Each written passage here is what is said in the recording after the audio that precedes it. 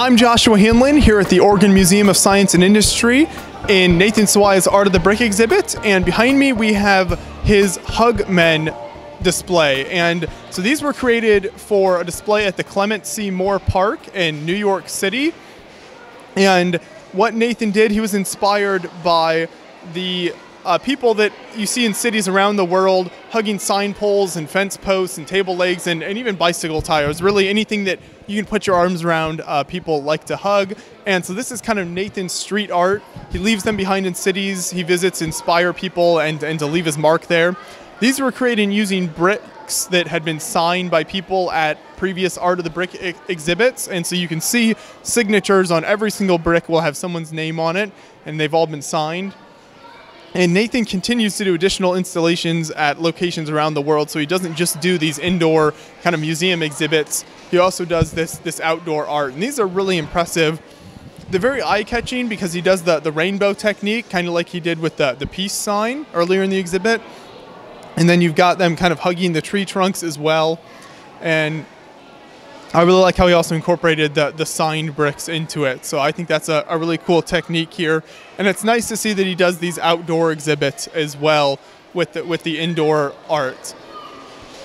So I think this turned out really great, and hopefully we'll be able to show you more outdoor art from him in the future. Thanks for watching.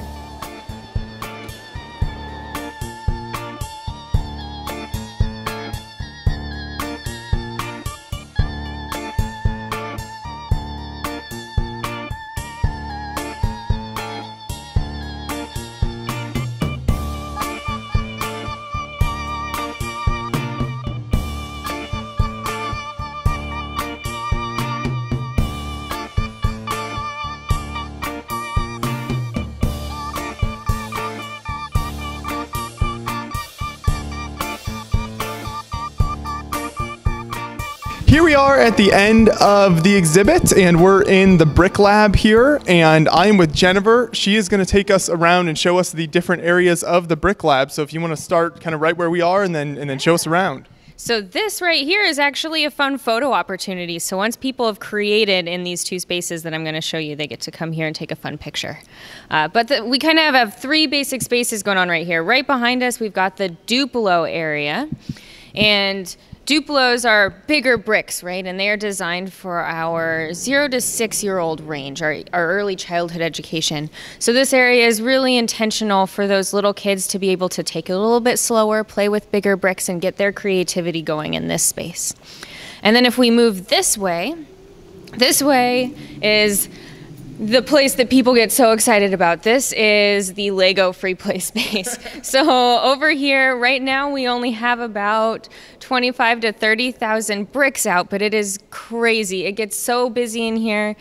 When there are visitors, you literally cannot walk in this space. There are so many people creating on the tables, on the floor, making just really amazing creations out of Lego bricks. It's amazing what kids are capable of when you just let them loose on, like you said, thousands and thousands of bricks. Thousands of bricks, yes. And you know what? People make the most amazing, mind-blowing things that I could never dream of. Yeah. And it looks like you've got some posters on the walls here. What are these for? We do have some posters on the walls. So this first one's really to orient people, right? Brick vocabulary. What is a brick versus a plate versus a tile? What are studs, right? Because we refer to that a lot in the Lego community. We talk about 2x4 studded bricks, but a lot of people might not know that. So we give them a little bit of an introduction, and then the rest of the posters are build tips. And so these are things that kind of, as a staff, we collectively got together and thought about what are some interesting, really simple ways that people can expand their Lego techniques to really put their building on a new level. So can you build a two-sided brick, right, with studs on both sides? There's a couple different techniques to do that. There are some interesting ways to make curved things out of rectangular bricks, right? So these are just ideas while people are in here going crazy, right, playing. Maybe might help them build in a way that they never thought about building before. Sure, yeah, sounds good. So then through this area, what's over here? Yeah, so over here we've kind of got two things. You see in the background we've got all of these shelves where people get to put their creations. So if they created something, they want to leave it on the shelves for OMSI, that's where we keep it. And then these three tables right here are our rotating activities. So we are a science museum, right? And we created this space to be hands-on, interactive, and engaging. We also wanted to put in some science education.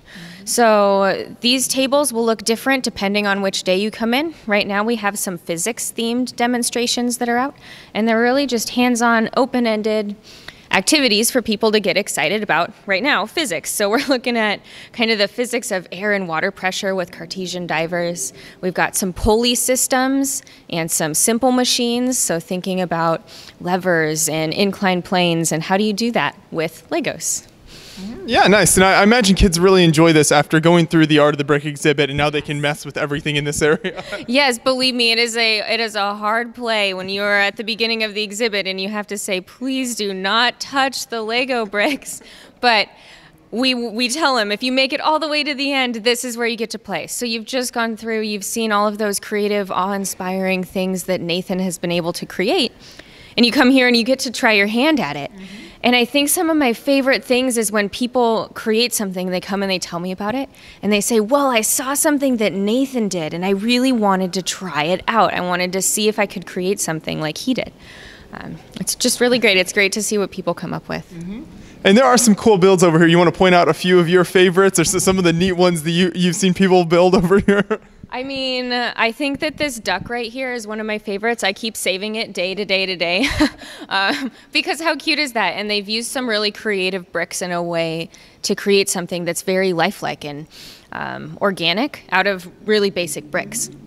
You gotta love Pac-Man down there because, right, who doesn't? It's classic.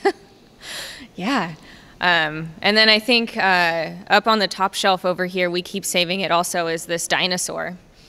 And I think that my favorite thing about this dinosaur is when someone created it, it was just the dinosaur. There was nothing else around it. And we actually noticed this little boy came up and he took the dinosaur off the shelves. And as a staff, we were kind of like, oh no, he's gonna ruin the dinosaur, that's our favorite. But he didn't. He added a base plate to the bottom and he added fire around it. And he added these environmentals and then put it back. And I thought that was such a great collaborative, creative experience for someone to kind of add on to something that another visitor had made. Yeah. Very neat. And you got the Titanic there. That's a cool build with the iceberg and everything. It is, yeah. Yeah. Got to get creative sometimes. Yeah. Titanic's awesome.